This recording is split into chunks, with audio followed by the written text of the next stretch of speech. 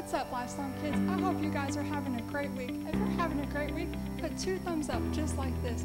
Those look amazing. Now, can anyone remember what we talked about last week? That's right, fear. So, I hope and pray that you guys have been trusting God this week and loving on Him and telling Him all about your fears so He can take them away. Now, today's something different. Our key word is worry. Y'all repeat it. Worry. Perfect.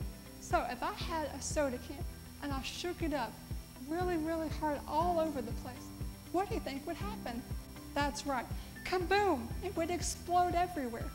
Now, sometimes we get shaken up and we have all this pressure that builds up inside of us. We call that worry and anxieties. So what's something you might worry about?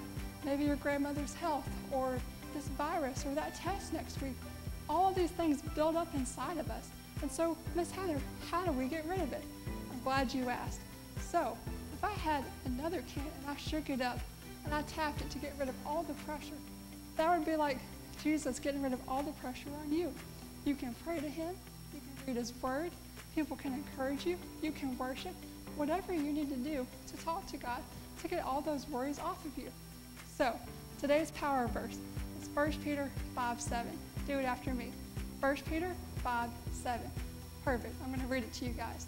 It says, give all your worries and anxieties to God, for He cares for you. God loves y'all so much, and He wants the best for you. He wants to take off all those worries away from you, to give you peace, His peace, that only He can give. So let me pray for y'all. God, I thank you for today. I thank you for giving us encouragement and your peace. Away all worries and fears from us. And so, Lord, I just pray that this week that we can live more like you, more peace in our lives. In Jesus' name, amen.